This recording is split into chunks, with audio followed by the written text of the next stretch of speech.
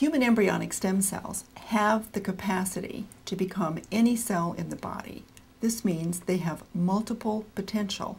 The term for that is pluripotent. There are three types of pluripotent human stem cells. One is embryonic stem cells. A second type, which may prove to be more therapeutically valuable, are nuclear transplant stem cells, or ovasomes. Nuclear transplant stem cells arise from eggs which have not been fertilized by sperm. Instead, all the genes are removed from that egg, and all of those genes are replaced with the genes from an adult cell, commonly a skin cell.